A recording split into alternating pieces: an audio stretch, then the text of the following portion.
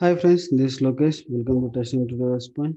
Today we are going to discussing about interview question, that is a given string a duplicate words count we need to find. How to find the duplicate word count in given string. This is a question most of the 99.99% every interview person will ask you the technical wise. And this is the string given string. We need to split into the array, and I have the array this one. Here I'm going to split entire string using comma, because the comma is the one is all the places, right? First I need to word by word it will store into the string format.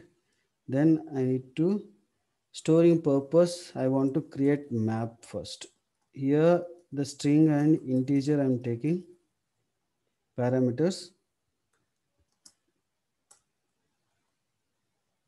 and here is the map is my object, new hash map.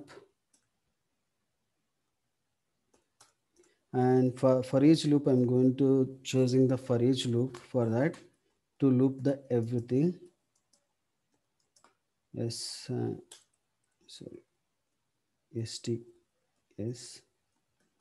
Here I'm going to first I need to store a world value, which is the value it is presented in map.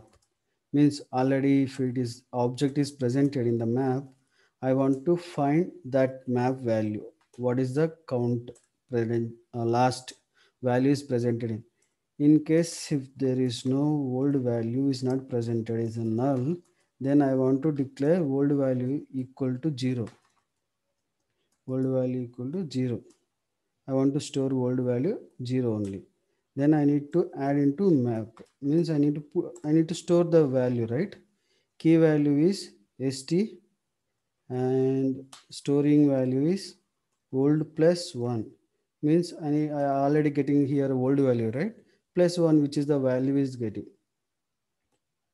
Then I need to print. This is simple program we can able to achieve fastly.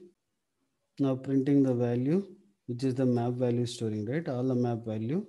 Now I'm going to run and I will display that all the duplicate values. See, love two times are I is three times, India is two times are presented. I three, love two, and India two times. This is the way we can able to find the duplicate character very easy way. That's all about this video. If you like this video, please like my video and please subscribe my YouTube channel. Thank you. And don't forget to add any interview question into my YouTube channel comment section. Thank you.